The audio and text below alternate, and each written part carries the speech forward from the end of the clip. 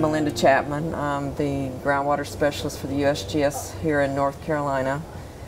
I'm also the project chief of our baseline groundwater sampling effort that is related to potential shale gas exploration in North Carolina.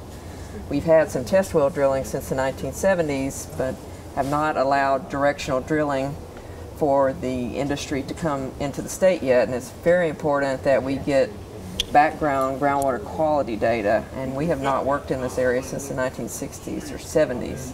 And a lot of folks are using groundwater as their primary drinking water source, so they depend on the resource.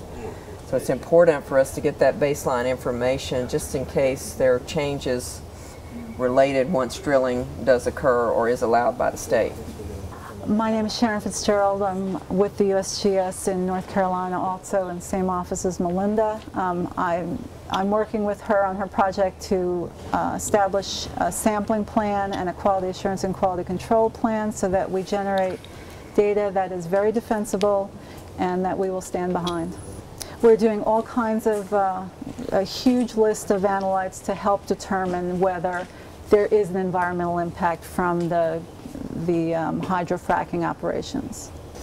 The principal objectives are to establish baseline geochemistry for the shallow groundwater system in the area. So we're looking at, for instance, how much calcium's in the water, how hard it is, what's the pH, what are any trace organics, is there any naturally occurring methane that is shallow, can we determine if it has a biogenic shallow resource or if it's tied to some discharged deeper thermogenic gas that is natural with the, of course, the shale gas resource.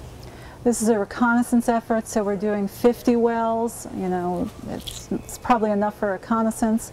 We're doing various analyses at the wells, and hopefully that'll be a good snapshot of the entire area. Right, the study area is about 77 square miles. It's about a quarter of Lee County in the southeastern extreme part of Chatham County along the Deep River. And we are in the Triassic Basin of North Carolina. It's the early Mesozoic basin of the eastern U.S. Deposits are sedimentary layers here, part of a rift basin that formed when the supercontinent Pangaea split apart from North America and Africa. So these are freshwater sediments. They're shale, sandstones, conglomerates, those types of rock. And the concern here, there has been some exploration since the mid-70s. The gas is shallower here. It's in an organic rich black shale named the Cumnock Formation. It's a bit shallower here, so the drinking water wells are a bit closer to the gas reservoir compared to other areas of the country. One of the main things we're looking for is not just is there methane, is there not methane, but also we can look at the isotopes of the carbon and the hydrogen on the methane to determine whether the source is very old petrogenic fracking stuff or if it's new biogenic gases, which will be lighter. That happens just naturally in the environment. Right, so it's also a matter of deep groundwater versus shallow groundwater too. Right. And there was some historical coal mining in this area that did have some methane explosions associated with it. So we know there is some natural methane here, just not sure how shallow that continues.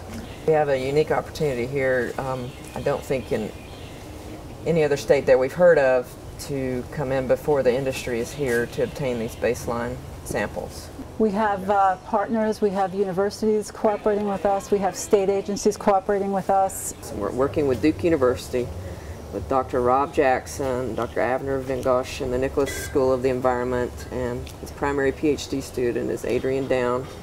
UNC Chapel Hill is also collecting strontium isotopes at the wells also. And our support for the project is from North Carolina Department of Environment and Natural Resources and the USGS through our water mission area. So the primary issue here is, even though there is some county water from surface water resources, most folks still obtain their water supplies from wells, which is shallow groundwater. So we're talking in general an average of 300 feet in depth or so. The shale gas resource in this area can be as shallow as about 2,000 feet. So those are the differences we're looking at. And I guess there's evidence out there that even though that sounds like a big difference, 2,000 versus 300, that there's still a possibility that chemicals or gases could possibly come up and affect the water resources. Well, the issue too is that the flowback water that comes out of these wells is held in surface ponds.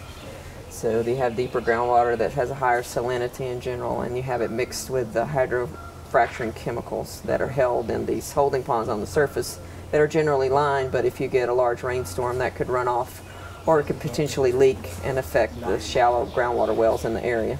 I think the challenges are that there haven't been many of these baseline studies conducted, so we didn't have a set of analytes ready for us, so we had to do quite a bit of investigative work. We tried to hit everything that we thought was most indicative, most important to establish before, to see if there's a change pre and post development of the resource.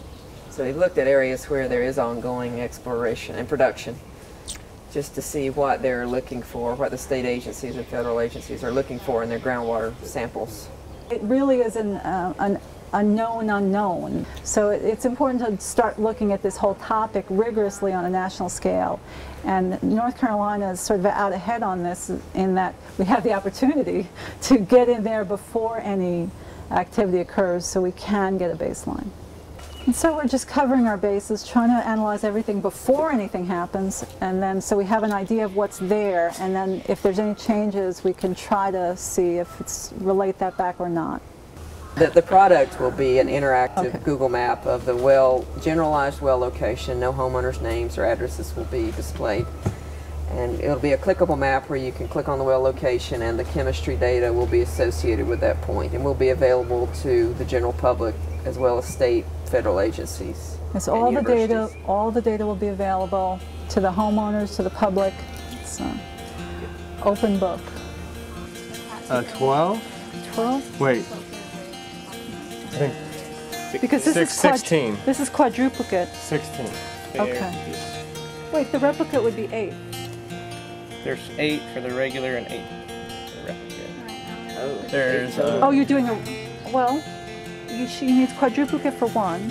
So the replicate would be another quadruplicate. Oh. we decided we're going to do the VIC. Oh. The quadruplicate, it's What are we 2 doing now? preserved, 2 unpreserved, right? What's the ones after this? Yes. Yeah, I see with So then that copper comes to sulfate. 8.